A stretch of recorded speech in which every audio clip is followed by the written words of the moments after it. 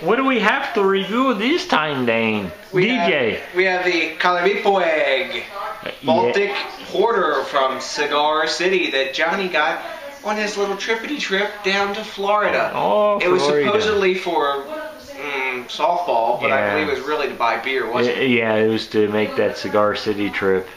Yes, it's got a cool label on it, and when we popped the top on it, it smelled really good. It smelled like what? It smelled like tobacco. It did. It was kind of, we were kind of confused, thought maybe it was the Humidor series from Cigar City, which it ended up not being, because why? It is their to celebrate their 1000th batch. Yes, a commemorative beer, as it were. Yes. So, you can see it's a really dark beer. It's a lager, surprisingly. Now, a lot of these Baltic porters, as is Dominion's porter, or Old Dominion Brewery, who used to be in Ashburn, Virginia, but moved to Dover, Delaware. Now they're basically the pariah in Virginia. Anyway, theirs is also a lager. Theirs is a 7% lager and 25 IBUs. This is a 9% lager, and I looked and geeked out even further than Johnny did because he wrote the notes. This is a 35. This is a 35 IBU. Ooh. Yeah. Where did the bitterness units in this you don't really feel anyway, because it's not about the hops. It's about coffee and caramel and those dark roasty sort of bitter flavors, not hops. Overall, I thought this was a pretty decent beer. It wasn't blowing, well, I'd say it wasn't blowing my hair back, but as you guys can see, I have no hair. It wasn't blowing Johnny's hair back because he's got enough for both of us. He has traders, I have defectors. Anyways, that's another story of genetics. The alcohol is really well hidden in this beer. It's toffee and coffee and caramel forward to me. It has a nice coffee finish, and overall, I'm gonna give it a B+ myself. I mean, it wasn't an awesome beer. I'd drink it again, but I don't know if I'd seek it out. It's really good. And what do you think, Johnny? Yeah, I just wasn't overly impressed with it out of the bottle. Just didn't really know how to describe it. The coffeeness was there, but it just didn't really wow me like any other porter would. So I do have to say I give it a B+. Again, probably wouldn't seek it out, but it'd probably be pretty hard to seek out since it's probably like a commemorative batch. Brewed once. Maybe on their 2000th batch they'll maybe do a little bit better. Although I do have to say I enjoyed their High Life and their Maduro and their Tobacco Red. This one, you know, I would definitely put behind those three in terms of what Cigar City has produced. But I've got a whole bunch more in the refrigerator. John's got a shelf about ready to break. That's Cigar City. This has lightened the load of his poor refrigerator shelf a little bit. Yes. And don't get us wrong, this was a good beer. It was a good beer. The thing I didn't like about it, I didn't like the carbonation in it. It's a lager and it's that higher carbonation. That's what I don't like about the Dominion version also. But you know what? This said, I'm going to jam it anyway. This is, I don't know if I mentioned this is, yeah I did. This is not, Rate Beer gave this a 98. No. Beer Advocate gave it an 88. Yeah, B+ is that's fine more with like me. it. That's a solid rating. Yeah. So, anyways, I'm going to join you, and we'll both sacrifice together.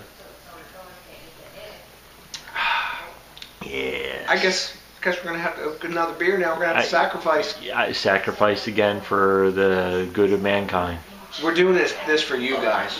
Think locally, drink locally. Exactly. Until the next review. Beer time.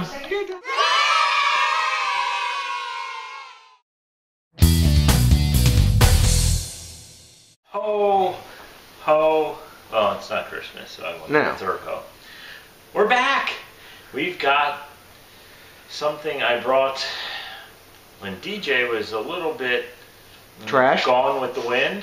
Destroyed? Destroyed, yes. I brought over some clown shoes, and he's been hoarding it since March. That was all the way back at the Maryland Craft Beer Festival. Yes, we got a date on the bottle, March 2012.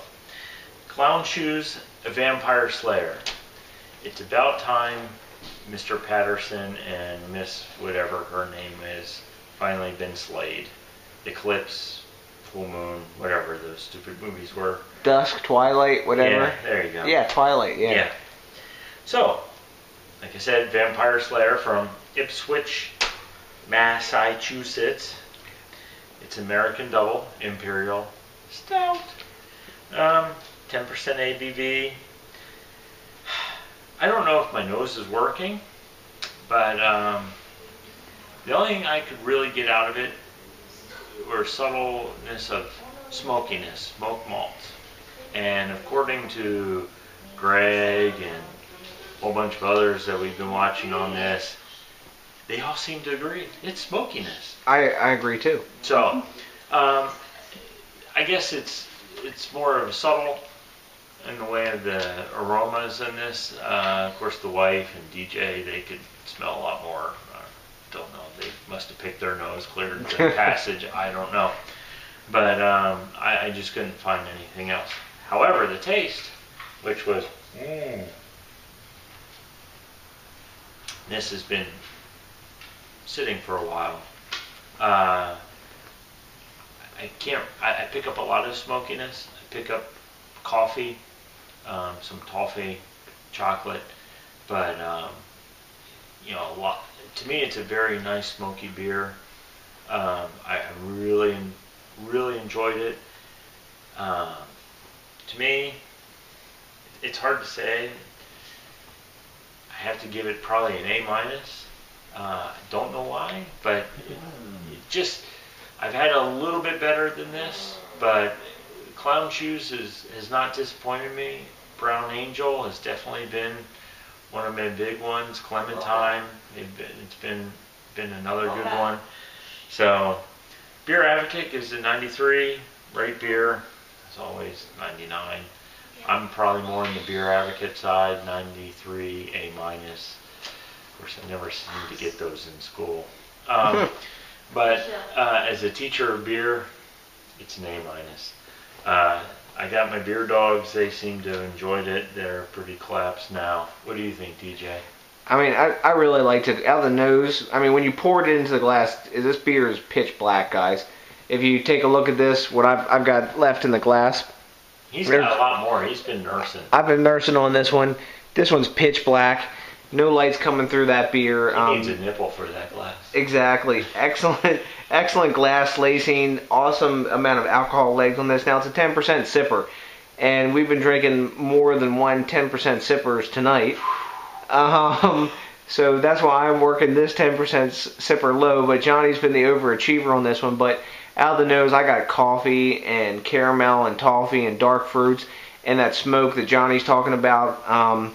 It's a really complex beer, and it's a lot better to me when it warms up. When it's cold, it's like you get that straight coffee taste. That's all, and the char and smoke, that's all you get. Coffee, like really super dark roasted coffee. And I say all in all, you know, it's got a nice sticky mouth feel like a stout should have. It's not thin or anything like that. It's a really solid beer. And I'm going to give it the A- too. I'm going to give it like a, you know, well, we won't give numbers. Johnny gets upset with numbers. But I'll give it, there the dog's going for it. But I'll give it an A. That beer, you're not 21 yet. Yes, I'm going to give it an A- also. Kind of like the rate beer number is. And if it's a really solid beer, and I would definitely have it again. And this is something that I think if you cellared it, maybe gave it a couple years, it would be even better than it is now. Because it is bottle conditioned also. Well, it's their second anniversary ale. I don't think they made any more of these. I think they're still brewing them. Yeah, it could be. I mean, it was such a hit, and they're such a young brewery. They're a gypsy brewer is what they are. Actually, what's interesting is if you go to their website and you can vote for their brewers. I voted for Brown Angel. It finished like halfway down the list. The Vampire Slayer with 250 votes, 13% of the vote, wins hands down.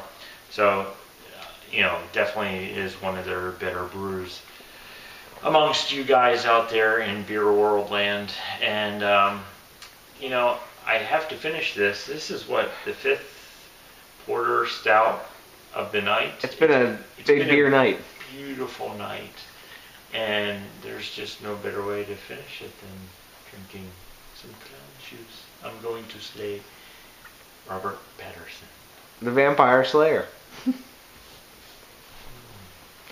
So remember, guys, like we always say, drink locally, think locally. No. Hold on. Easy there, baby.